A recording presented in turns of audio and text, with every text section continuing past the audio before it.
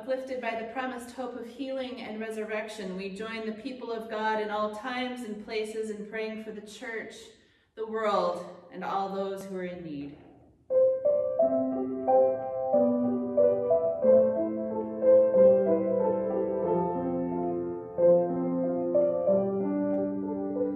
O God, call your people to be one as you are one. Unite your church in the truth of your gospel, the love of our neighbor, and the call to proclaim your reign to all people. Lord, in your mercy, hear our prayer. Breathe life into your congregation. Guide your people as we explore the mysteries of the universe. We pray for the work of scientists and mathematicians whose skill enriches our understanding.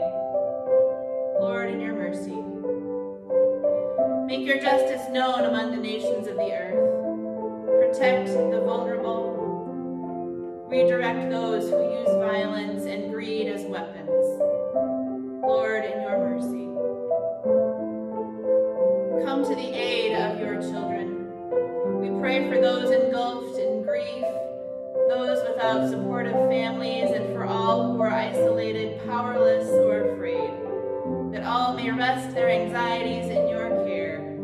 Lord, in your mercy, hear our prayer. Give courage to all who embark on new ventures. We especially remember this day those who risk their lives to serve in our armed forces. Grant safety to those serving at home or abroad, and assure them of your never-failing strength. Lord, in your mercy, hear our prayer. Raise all your saints to eternal life. Until that day, we give you thanks for the faithful examples of those who have listened to your voice and now rest in you. Lord, in your mercy, hear our prayer. With bold confidence in your love, Almighty God, we place all for whom we pray into your eternal care, through Christ our Lord. Amen.